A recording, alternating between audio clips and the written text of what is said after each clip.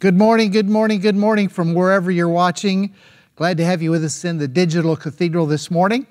It's a special morning, and I'll tell you why in just a second. Take your Bible, if you will, if you have your Bible or your phone, whatever's handy, and find Matthew chapter 23. We're going to begin this morning with chapter 23 of Matthew, and we're beginning a brand new series this morning that I'm really excited about starting. It's been brewing and churning around in me for several weeks. And I think now's the time to launch it. The title of this new series is called Embracing Your Divinity. Embracing Your Divinity. So this will be part one. And it's going to be, right now as I see it, it's going to be a fairly long series. You never know when you get started into this kind of study, when we're getting into some areas maybe that are kind of unknown to a lot of us, how long it'll really go and all that we're going to see. But I think we're going to have a pretty good number of parts to it. I don't know that it will go as long as the series I did on Living the Christ is Us life. That was 39 parts. I don't know that we're going to go that long, but we're going to get into this, and I hope that you really stick with me. I want to begin this morning, as I often do, with a new series, especially a series that's going to have some depth. I'd like to begin the first 2 or 3 messages and talk to you a little bit about where you have come from, where we've come from on this journey, maybe where we're at right now, and where it is that God would like to take us and expand us as we move forward. Now, one of the things that I'm really sensitive about is that everybody that comes to the Digital Cathedral is not in the same level. We're not at the same place in our consciousness spiritually. We're different places in our journey. We're different places in our walk. And so what I want to make sure as we go into this is that I want to stay far enough ahead of you to lead you, but at the same time, for some of you that may not be quite as developed in some of the areas, you're a little bit newer to all this, I don't want to get so far ahead of you that you lose sight of where we're going. So we're going to go slow. We're going to go practical as I can make this. I don't want this to be simply a theological study or a study of your beliefs. I want this to be something that actually transforms your life and raises the level of your perception about who God designed you to be from the very start. I think there's so much areas to explore about what God had in mind for the human race that we haven't even touched yet. So we're going to get into that in this series, Embracing Your Divinity. I looked up the word embracing this week, and it actually means to accept something willingly and enthusiastically. To accept something willingly and enthusiastically. I hope as this unwinds, and I don't want the word divinity to scare you. I think we have separated the Father, the Son, and the Holy Spirit off into a class of divinity, and we have failed to see that they have brought us into the perichoretic dance, that we're actually joined to them. I don't want this word divinity to scare you or make you a little bit hesitant, like we're getting off into some crazy stuff. We're not. But I want you to be able to embrace. I want you to enthusiastically and wholeheartedly begin to put your arms around and get your head around everything that we're going to get into as we talk about embracing your divinity. So what I would like to do this morning is to look at some of the words of Jesus and how he viewed religion. I remember I said the first 3, 4 messages I want to talk about where we've come from, a lot of us, most of us, where we may be at currently, and I'll get into that more next week, help you put a gauge on that. And then as the weeks unfold, we're going to push the boundaries out, we'll push the borders out to where I feel the Spirit of God is taking us today. So this morning I want to start with the words of Jesus and how he viewed religion. And then as we work through the passage, we're going to find that he drops a spiritual bomb on them toward the end of the passage and actually gives a revelation of what I would like to cover in this series. So Matthew chapter 23, verses 1 through 9. Let me just read that. And then we're gonna start to move through that passage verse by verse, but I want to lay a little bit more foundation first before I do it. But let me read this scripture to get this planted in your mind. Matthew chapter 23, verse 1. Then Jesus spoke to the multitudes and to his disciples, saying, "The scribes and the Pharisees sit in Moses' seat. Therefore," or because of that, "whatever they tell you to observe, that observe and do, but do not according to their works, for they say, and they do not." Verse 4, "For they bind heavy burdens hard to bear, and lay them on men's shoulders, but they themselves will not move them with one of their fingers. But all of their works they do to be seen of men. They make their phylacteries broad and enlarge the borders of their garments. Verse 6, they love the best places at feasts, the best seats of the synagogue. Verse 7, greeting others in the marketplace, and they love to be called Rabbi, Rabbi. Verse 8, but you do not need to be called Rabbi, for one is your teacher, the Christ, and you are all brethren. Verse 9, do not call anyone on earth your father, for one is your Father who is in heaven. All right, now let's talk a little bit about where we've come from, where we're going. In our individual, in just our individual walk with the Lord. Every step forward, and I think you've probably come to that place of understanding that every step forward from where we used to be to where we are now, and with a forward look to where we're going to go, every step that the Father's destined always comes by grace. Grace is how He has brought us from where we were to where we are, and grace is going to take us where we need to go. Now, there's a lot of definitions of grace. So when you say the word grace, it might maybe bring up different things to different minds. But every definition of grace always includes the Father's favor. It always includes somehow intertwining in the Father's love, His goodness. And it always talks about empowering us to do the will of the Father. And all of this comes apart from any decision or any input that we can make into it. Grace is not dependent upon our choice or our decision. It is totally a gift, and it always includes, let me just say it again, it always includes the Father's favor, the Father's love, the empowering of the Father, the goodness of the Father. It incorporates all of those elements into it, and it's something that He just gives to us, and it's independent of any decision that we make on our own or any input that we can have into it. So as our revelation of grace grows, as it expands, as your understanding of grace continues to broaden out, what you see, and you probably already have, is that the door opens wide to move along further on your journey. Now, I think there's two strong verses that really lay this out for you, and it's in Ephesians chapter 2. So let me just hop over to what Paul said in Ephesians chapter 2, and let's nail down these two verses. I think this illustrates well what we're saying about in this early step about we're always dependent on grace to bring us from where we were to where we are to where we're going. Grace always includes favor, always includes love. It includes empowering from the Father. It's always independent of our choice. It's an imputed gift that God has given to all men. We see in Ephesians chapter 2 and verse 5, Paul said this. He said, even when we were dead in trespasses, He made us alive together with Christ. By grace you have been saved. Now, do you see the illustration there? Even when we were dead in trespasses, you did nothing. You made no decision. But here comes the love, the goodness, the favor of God, and He made you alive together with Christ because through grace you've been saved. Verse 6, and He raised us up together and made us sit together in the heavenly places in Christ Jesus. And verse 7 says, so that in the ages to come He might show the exceeding riches of His grace in His kindness toward us in Christ Jesus. So we see the working of grace as it brought us from where we were, dead in trespasses and sins, to where He made us alive in Christ by grace. You've been saved. And then He gives us a forward look as to what grace is actually taking us to. And He says that in the ages to come, it's going to take the ages to come to unfold and unwrap the depth of all that He has given us, everything that it entails. And that's what we're talking about in this series. This is a good snapshot. Ephesians 2, 5, and 7, 5 through 7. If you ever need a good passage of Scripture to teach on in your Bible study, your home group, your home church, whatever you have going on, this is a good snapshot of grace and its eternal revelation. You were dead, but His favor, His goodness, and His love quickened you. How? By grace you have been saved. Let me just stop on this word grace for just a minute. Grace, I know what you learned in church, but let me just say, grace is not necessarily just a ticket to heaven, all right? That's not what saved is. Saved is not just a ticket to heaven. Let me set your mind at rest this morning. Your eternity is secure. I absolutely believe that.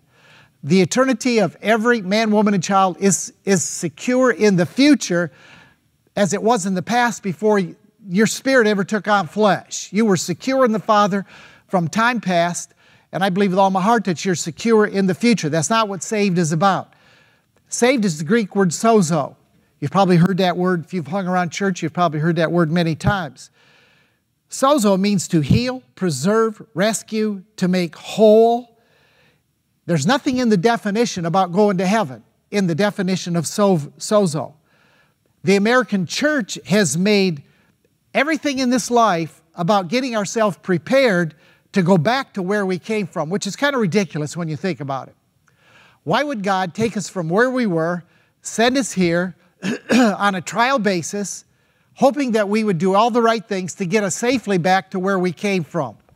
That's very illogical. That's not why you're here. We're here to demonstrate and manifest the kingdom of God, to make this planet as it is in heaven. That was God's design. That was God's purpose from the very beginning when He set Adam in the garden. He gave man the earth. He gave us jurisdiction and authority. And if you don't like what's going on in the earth, don't blame God. It's man's responsibility. All right? And He's given us the authority and the ability to change. So what this whole saved thing is about is being able to move throughout the planet a healing, preservation, rescue, making whole of every inhabitant upon the planet. Now what I want to do, I want to go back to this Matthew 23. We're going to go through this passage verse by verse, because this passage illustrates so well the journey that many of us that are watching this morning on the Digital Cathedral, whenever you're picking up this video on YouTube, it shows so well that the path that many of us were on. And then toward the end of the passage, he drops this truth bomb on how we're actually to see ourselves and how we are to live. All right, I got to say one more thing before I get into going through this passage verse by verse. Some of you are going to struggle with what this series is going to bring to the table. I understand that. And you're going to struggle because it's going to be an elevation of your perception of humanity and who you are. That's why I want to go slow with this. I know that some of you are going to say, this really sounds, this doesn't sound like anything I've ever heard in church before. This does not sound, this almost sounds kind of new agey. You're kind of elevating man. No, I'm not elevating man beyond what God would have him to be. So I'm going to go slow. And as I said, I want to go very practical in this. When I'm done with it, I hope that I've come to the table and brought you something that you can actually work out in life. So if you'll stay with me, just stay with me every week. Will you keep an open mind? Keep an open mind to what the Spirit of truth will show you. And I believe your life will be changed for the better. And you'll come to a higher level in understanding as you realize that revelation is progressive. You have progressed a long way, and we thank God for that. We thank God for all the progression that we've made, and we'll go through the progression that we've made in these 9 verses of Matthew chapter 23. We thank God for that, but we haven't gone anywhere to where we need to end up. But revelation is progressive. Once you open yourself, once you open your mind to seeing what always was, it's like... And I don't know a better word to use. It's almost like magic that all of a sudden the blinders come off and you're able to continue this awakening process on an exponential basis. And the more that you see and the more that you're open to see, the Spirit of truth then has a right of way to come into your life and to continue to unveil to you greater depths. So all I'm asking you for is an open mind. If you have an open mind to truth, and you travel in and live in the revelation that you currently have, you're going to continue to see more. Peter said in 2 Peter chapter 1 and verse 12, Peter said, I want to continually put you in reminder or in remembrance of the things that you know. And he said, I also want to break to you present truth. And that's what the Spirit of God is doing today. He is breaking out to believers all over the planet present truth. What is present truth? Present truth is what the Holy Spirit is revealing now. It tends to come in waves. Have you noticed that over your walk with Christ? That at certain times, certain seasons, it seems like God is emphasizing certain things and it catches fire in the body of Christ and it spreads through and we got it. He's done that with grace. since probably 2000, the year 2000. The turn of the century, it seems like there was a wave of grace that began to come through the body of Christ. It wasn't a pure grace to begin with, but as revelation continued, as present truth unwound, the grace got more pure in its application and in its teaching and in its methodology, until now we see grace probably bigger and stronger than we ever did, especially as it was first revealed to us around the turn of the century, or 25 or 10 or 12, whenever you got the first glimpse, that for you was present truth. It's the fresh bread. It's the stuff that's hot off the press. It's the current thing that the Spirit of God is showing us. Paul called it mysteries that are revealed. Paul said in Colossians, if you want, hold your finger right there in Matthew chapter 23. Come over to Colossians. I want to read 3 verses in the phraseology, the wording that Paul put to present truth, or what the Spirit of God is currently doing. Colossians chapter 1 and verse 25 says this. He said, I became a minister according to the stewardship from God which was given to me for you to fulfill the Word of God. You got it? To fulfill the Word of God, to bring truth, to bring revelation. He goes on in verse 26 and says, the Word of God was the mystery which has been hidden from ages and from generations, but is now being revealed to His saints. To them, those saints, God willed to make known what are the riches of the glory of His mystery, or of this mystery, among the Gentiles. And Paul says, here's the present truth. Paul said the Spirit of God is breaking present truth. Now listen, everybody Paul ministered to didn't get it. Some caught it years later. Some caught it a generation later. Paul said the mystery, the present truth, the wave that was coming through the body of Christ at that time was the mystery that was hidden from generations but is now revealed. There are mysteries that have been hidden from generations but are now being revealed to the body of Christ. This particular one that Paul emphasized was Christ in you. Now notice he's addressing that to the Gentiles. He's wanting the Gentiles to know, those that were not really the believing force, those that were not the inside circle as religion would look at them. He said, I want the Gentiles to know this is a mystery that has been revealed, but the mystery is that Christ is in you. So this kind of truth, and now we all accept that. Now we all can see that. I mean, there are many evangelicals that still don't get it, that Christ is in everybody. They just haven't awakened to it. They don't know it yet. But you and I, that are on the cutting edge of what the Spirit of God is doing today, present truth, we know it. We see it. And for us now it becomes very obvious. So the Spirit of truth is raising our spiritual understanding, and He's doing it for us directly. He's speaking directly to many lives today. There are people all around the world that are catching this outside of somebody really teaching them like I'm instructing you this morning, line upon lines. People are catching it. They're seeing it. All right? So embracing your divinity. Let's look at what Jesus says about where you were. And times haven't changed very much. Where they were, many of us came out of. Just different names to where we were. Let me show you. Let's go back to Matthew chapter 23 and let's look at that first verse. And let me walk through this with you verse by verse. Notice in Matthew chapter 23, verse 1, Jesus then spoke to the multitudes and to His disciples. Jesus spoke to the multitudes and the disciples. He spoke to the multitude. I want to take special note of that. Jesus was addressing two groups. His followers that had ears to hear, and the general public. All right? Now that's important. He wasn't speaking to the clergy. He wasn't speaking to the theologically well-trained. He wasn't speaking to the theologians of the day. He wasn't speaking to the megachurch pastor. Nothing wrong with being a megachurch pastor if you understand current truth, present truth, and you're teaching it.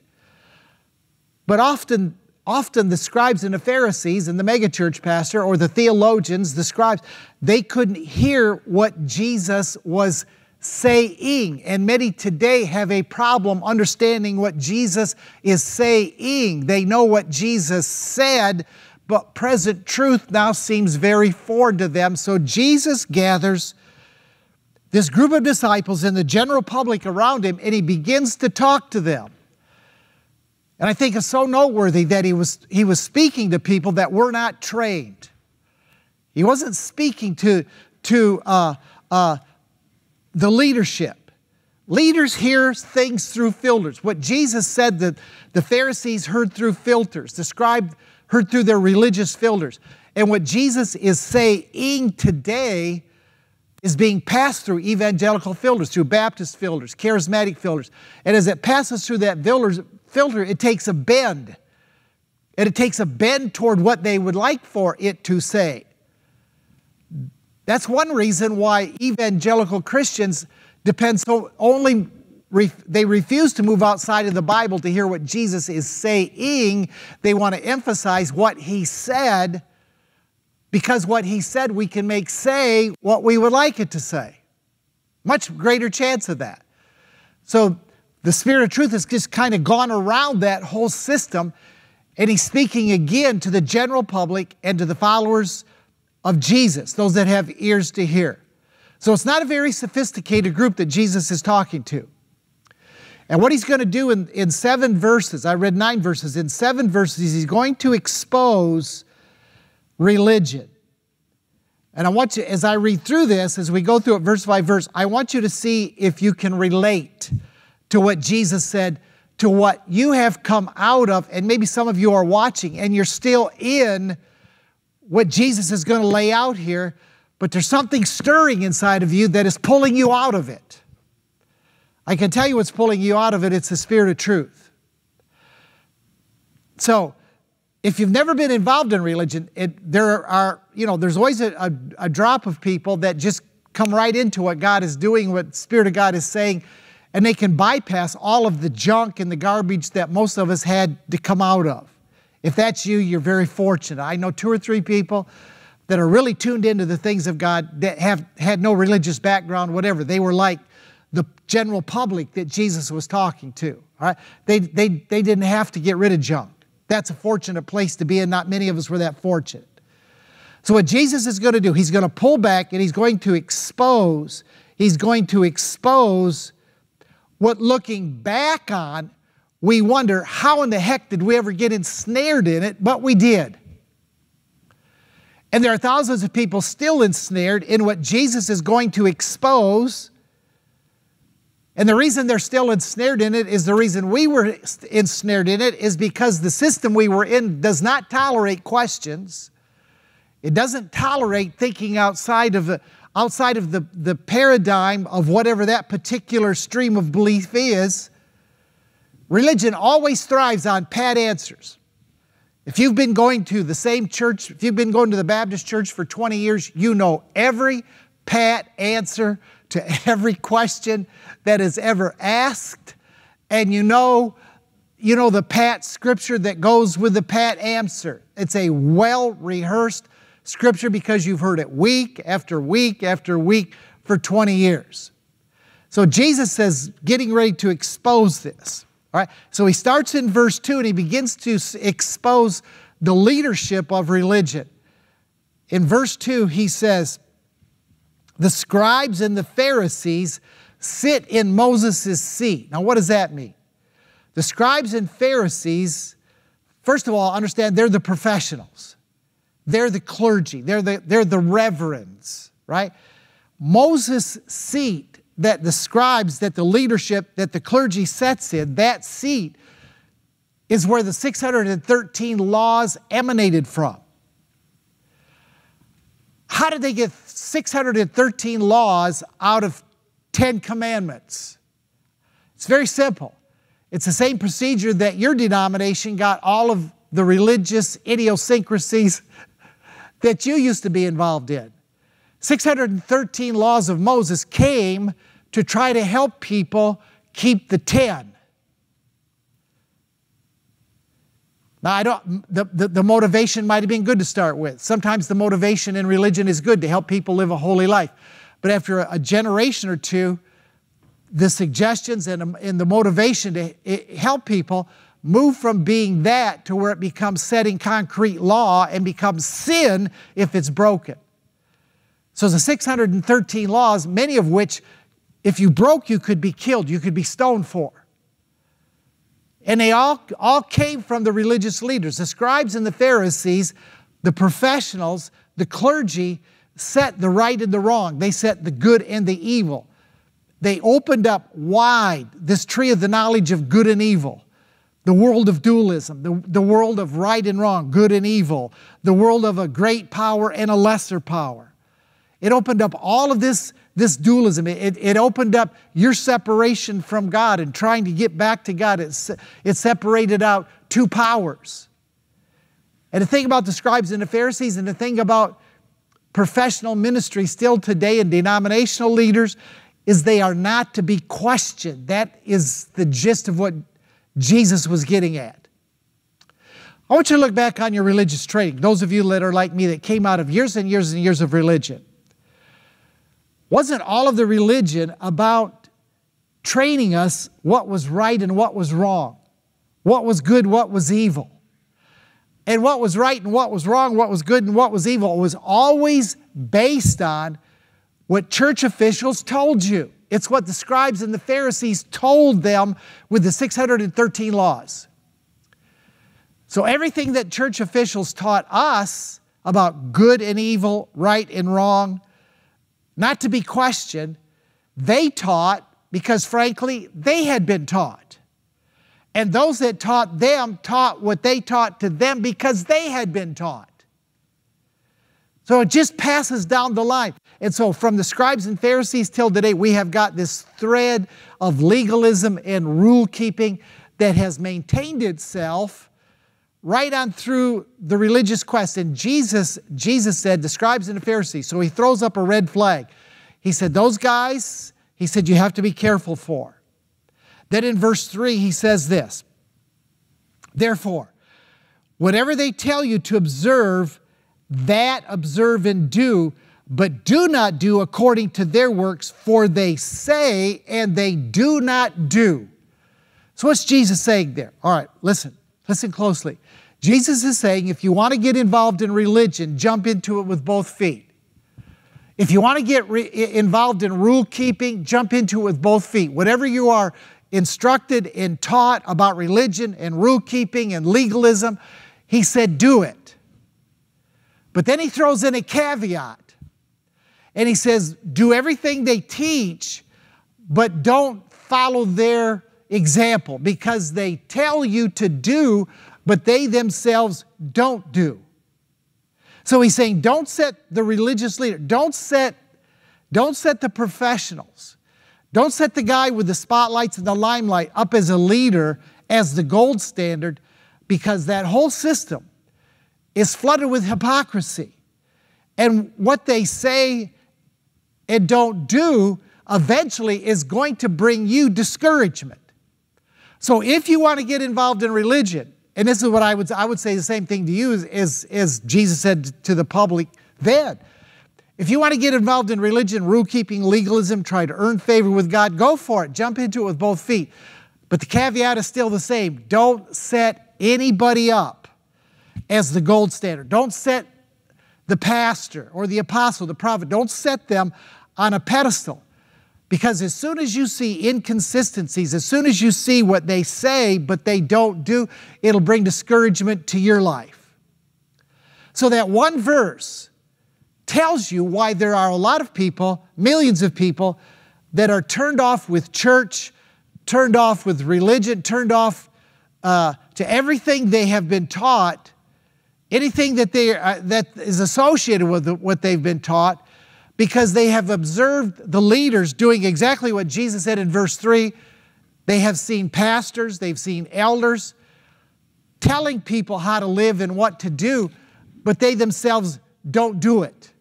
And so when that behavior is observed, you remember back in the 80s when we had all of the scandals with the Bakers and the Swaggerts, and there were several others, the Marvin Gorman, there were several others that were involved, and all of a sudden all of that mess was exposed. What a discouragement it was to so many Christians. Many just walked away from their faith entirely because their faith was invested in those that they had set on pedestals. Now, if you want to follow what a man teaches you, fine.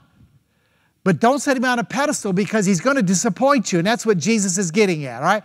So Jesus says, first of all, he says, the scribes and the Pharisees, they sit in these seats of judgment. They sit in these seats of rule-keeping, law-making. But the problem is what they tell you to do, the laws they set up, they put on you, but they don't do themselves.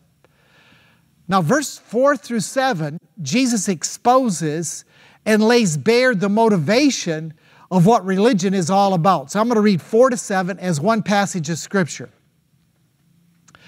Here he lays the motivation of religion. Now, I'm laying all this down this morning because I want you to see where you've come from. Once in a while, we need a refresher, because once you're disengaged from it and there's some time lag, you forget.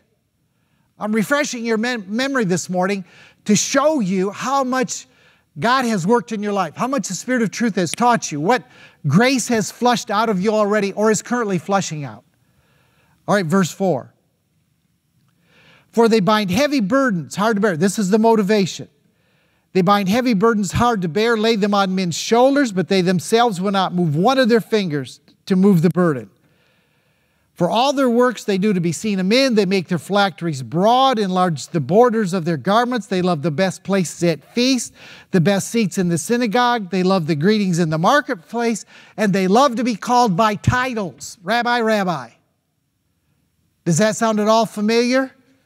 Now, when you're in it, you don't even recognize it. I didn't. I didn't recognize all that was going on, and I saw so much of this motivation, this pride, this self-exaltation, this attitude that is demonstrated of some are just a little better than others. When grace and love begins to free you, you look back on that mess and it makes you wonder what it was that hypnotized you, what was it that mesmerized you, that you didn't see it sooner. Let me drop way down to verse 33.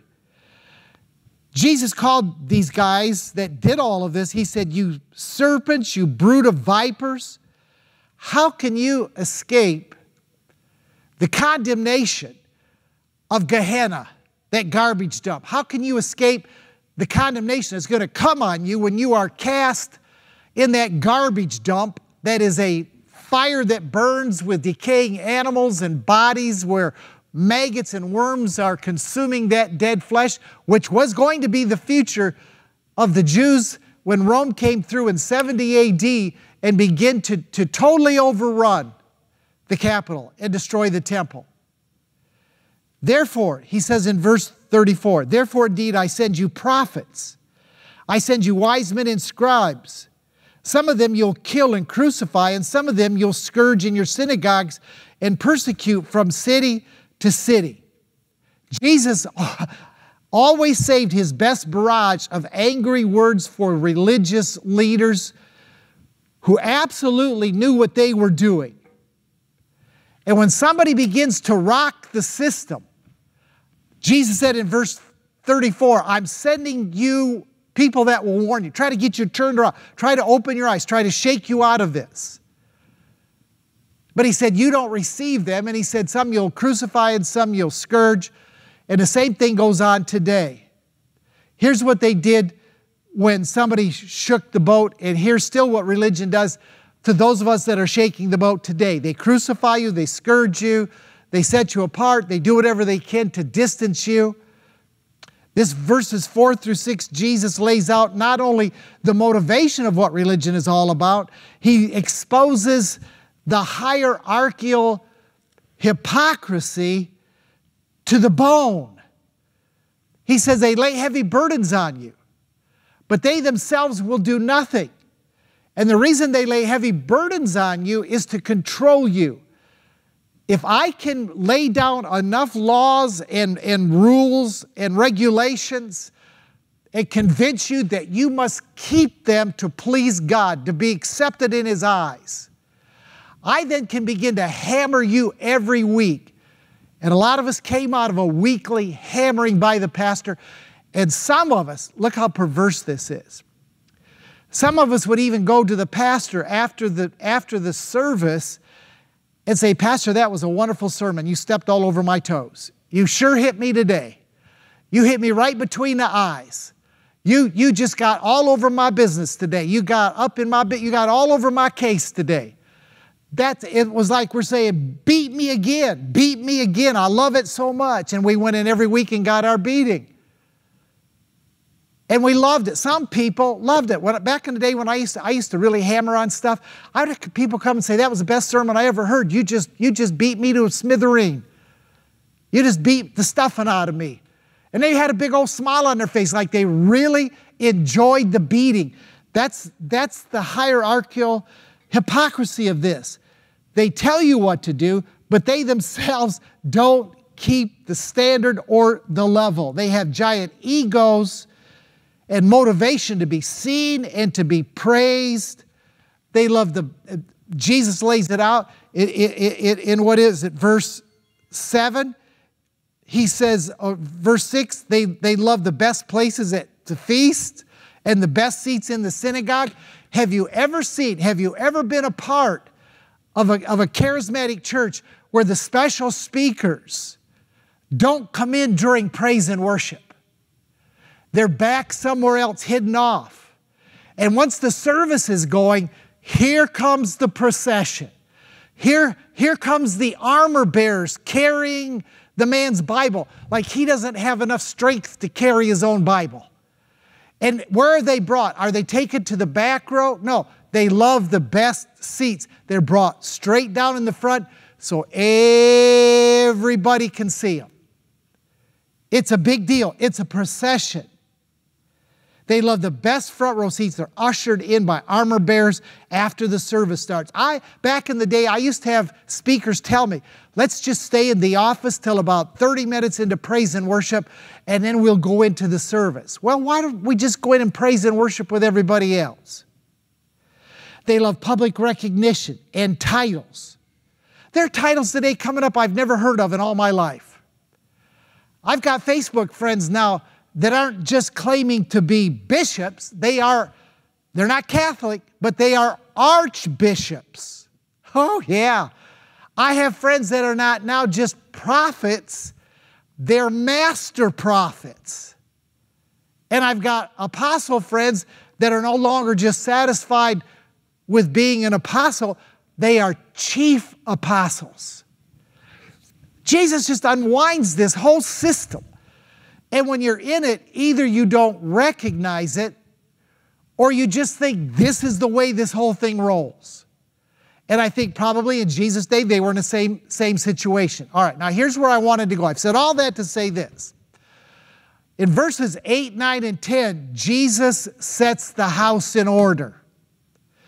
First 7 verses, he lays bare to the bone and exposes the hypocrisy of not only religion, but the motivation of religious leaders. Now watch how he starts verse 10. He said, but you followers and you that are in the public, that's who he's talking to, do not be called rabbi, for one is your teacher, the Christ, and you're all brethren. Verse 9, do not call anyone on the earth your father, for one is your Father, which is in heaven. All right, now verse 10. And don't be called teachers, for one is your teacher, the Christ. Wow, now watch, he's taking a dramatic shift. You see what he's done? The first 7 verses, he exposes religion, religious leaders. He exposes the burdens, the laws, the regulations that have been placed on you. Then in verse 8, to his disciples and to the public, he says, I can bet Jesus was wagging his finger. Don't any of you ever be called rabbi. In other words, don't get mixed up or strive to become involved in that system. Stay clear of it. Now, he goes on to say in verse 10, he said, you've got one teacher, and that's Christ. Now, I want to ask you a question. There's one teacher. He said, don't call anybody teacher. You got one teacher, which is in Christ. Now, I want to ask you something. This is a huge difference between what you've encountered in the grace and the finished work conclusion message than what you had in your charismatic, Pentecostal, Baptist, evangelical days. Religion would never release you to be taught by Christ directly. What's going on today is that the Spirit of truth teaching people directly. Whatever it is that you came out of would tell you that you need the rabbi. You need the pastor. You need the prophet to teach you and give you direction.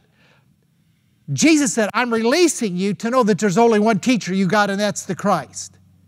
Think back now in your religious days. Were you ever encouraged or pushed at all to learn directly from Jesus or from the Spirit of truth? Or were you always tied to a system and to the rabbi, the superstars of that system, to get your information? Why do you think thousands of people, nothing against Kenneth Copeland or Believers conventions, I've been to many of them, but they would flock to those conventions to hear what Kenneth Copeland, Jerry Savelle, whoever the list of speakers were, speak, and they brought some great teaching. I'm not saying that. But most of the people that came to those were not tuned in to hear for themselves. They were there to hear what somebody else said and then embrace it as the truth. And Jesus is teaching us. He's weaning us off of that. Does that mean I don't listen to people? No, I listen to YouTube. I listen to teaching. I read books. I'm wide open. But listen to me. I know that ultimately there is one that reveals truth to me, and it's the Christ. In verse 8, he just levels the playing field. He says, don't call anybody rabbi, and here he levels the field, because you're all brethren. There is nobody that has a leg up on anybody. All right? Now, I want you to get this down, because where we're going in embracing your divinity, you got to see this. Nobody has a leg up on anybody. We are all brethren. There's no hierarchy. There is none of this nonsense of you need a covering from some man in order to function, telling you what you can do and what you can't do. Then in verse 9, he throws a wrench in the whole thing. Now watch verse 9. He throws a wrench in there and he pops in a mind-blowing truth that the church still fights today. And this is why religion has ingrained us to where it's hard, even for some of us that are listening here in the Digital Cathedral. I had one lady that is really into grace and she has great understanding. She told me this week, she said, when you announced that title, I struggled with it. And she said, I realized it was because of how deep the claws of religion really had a hold of me. And this is a lady that's very mature, great lady. But this is the mind-blowing truth. Now look at this in verse 9. He says, don't call anyone on earth your father. Now this is going to get deep. For one is your Father, he who is in heaven.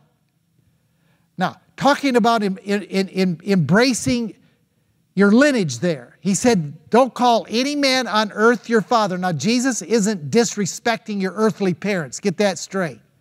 He's not telling you don't disrespect them. Jesus was all in agreement with showing respect to mothers and fathers. He demonstrated that when he was on the cross. He looked at the Apostle John and said, John, I'm going to paraphrase it. He said, John, I want you to take care of my mother the rest of her life. And he said, Mom, I want you to see John. There's your new son right there. He's going to take care of you. All right? So Jesus made sure his mom was taken care of. So Jesus wasn't saying disrespect your parents. What he was saying, what he was talking about, when he said, don't call any man father, small f, for you have one Father, capital F, which is in heaven. He's talking about your source of being. He's talking about the point of your origination. He's talking about the giver of your life. Whose life is it that flows through your veins really? He's talking about family connection. When we talk about embracing your divinity, we're talking about embracing your point of origination and not seeing yourself lesser than your Father which is in heaven. Now, I respect my earthly father. Always did. Love my earthly father. But I never saw my earthly father as greater than me. I saw us as one together. We were bone of bone, blood of blood. I mean, we're family, right? And what he's trying to get across to us is that you have the same stuff making you up that makes the Father up. You have the same DNA. You are eternal spirit. You always existed and you always will exist. You are eternal spirit. You are irrevocably, eternally one with your source. Now watch this. Watch this. Hebrews chapter 2 and 7 says, Father, you made them, or you, God, made them, us, a little lower than the angels. You crowned them with glory and honor. Now I'm wrapping up, but I got to take you back to Psalm chapter 8, which is the origination of what was being quoted here in Hebrews chapter 2 and verse 7. Let me get you over to Psalms chapter 8. If you have your Bible, I want you to turn there. I want you to underline and make a note out in the column. Look what it says in Psalm chapter 8 and verse 4. What is man that you're mindful of him? And all the sons of man that you visited him. For you have made him, man, a little lower than the angels, and you have crowned him with glory and honor. You've made him to have dominion over the works of your hands. You've put all things under his feet. Now, I want you to come up in verse 5, and I want you to underline the word angel. That word angel is as bad a translation of a word as could have ever been made. The word angel there, and you can go get your Strong's Concordance or whatever source you want to get. The word angel there in Psalm chapter 8 is actually the word, listen, it's the word Elohim. Elohim, which is God himself. What is the writer of the Psalm saying? He says, what is man that you're mindful of him? That you made him just a little lower than Elohim. When you came into the earth, you were of the God kind, but like Jesus, you got to grow in wisdom, stature, and favor with God and man. Didn't Jesus grow? Was Jesus as much God when he was in the crib as when he was crucified? Absolutely. But Jesus grew in wisdom, stature, and favor with God and man. You're eternal spirit of the God kind. And as plain can be that God created you and made you mindful within himself that you are indeed Elohim. Now the translators couldn't deal, I'm convinced, couldn't deal with man thinking of himself on that level. And it still is a problem in the church today when you begin to talk about man on that level. So they took the word angels and placed it in instead of Elohim. Man's created position, and every son of man that has been birthed into the earth is that of Elohim. This man, us, has now manifested in the flesh. I am just spirit. I like the way Kay Fairchild says this, I am spirit slowed down to visibility. That's who I am. The flesh is not who I am. Now, Jesus said another thing, and religion has a hard time with this divinity thing. In John chapter 10, Jesus hit it head on.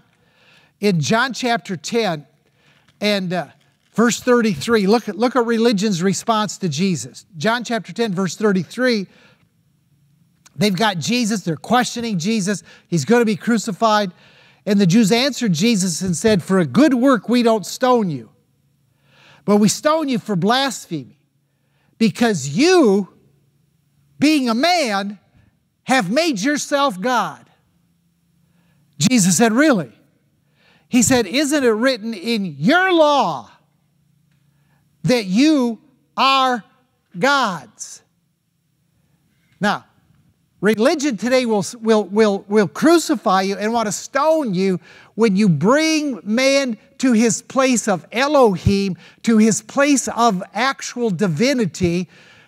They'll teach you to have authority and dominion over the earth, but how do you do that? If you don't have a place of divinity, how do you take authority? It's him coming through you and living as you recognize your real source and your oneness with that source, and that didn't Paul say that you are, Peter said, what is it, 1 Peter 1 and 3, that you are a partaker of the divine nature, right?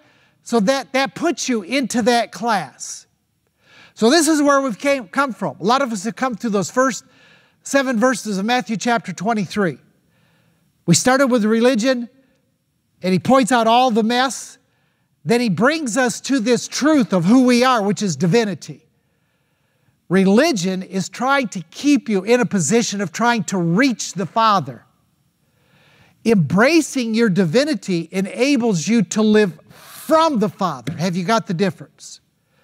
So every person that's watching me today, I don't care what country you're in, you're somewhere in between being stuck in religion and being released into embracing your divinity.